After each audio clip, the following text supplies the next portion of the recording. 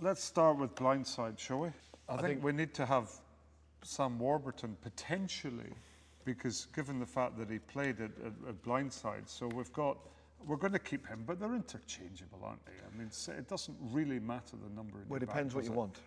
We've had what do you want? What do I want? I want the winning team. I want a good round all number 6 in a winning team. We've had Courtney Lawes play 6, he's a second row playing 6, and we've had Samuel Burton play 6, who's a number 7 playing 6. Both are going to give you different things. James can play all over the back row, but can certainly play 6.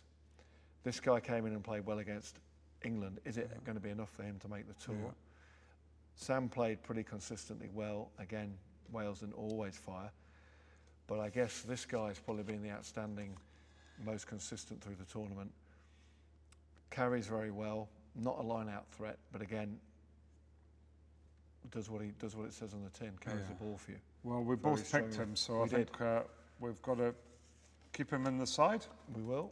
Number 7's interesting. I enjoy watching this guy, Hamish Watson. What did you make of him? Yeah, I enjoyed him. He reminds me of the Aussie flankers, and you know, he's that same sort of build. He's very strong over the ball, and I think somehow we need to carried well too. Yes, he did. On the other hand, this guy disappointed me a bit in the tournament. I agree with you. I might have thought he would have been there. You know, at the start, I could have picked him easily. You know, Tipuric played 7 throughout the championship, and was probably the overall 7 of the championship. He was, I would have thought. So we'll put him in for you. We'll shove him in. Well, we need to find a number 8 for our we do indeed. Flankers. So we've got Billy, we've got Ryan Wilson, interesting, of Toby Faletau.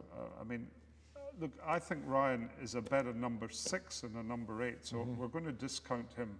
Both didn't play all the way through, but both have been there and done it a little bit. And I think Billy's probably just ahead. I agree with you. Agree. I just can't help but think that he is going to have a stonkingly strong tour. Standard, Tipuric and Vunipola. Pretty strong, isn't it? I like it.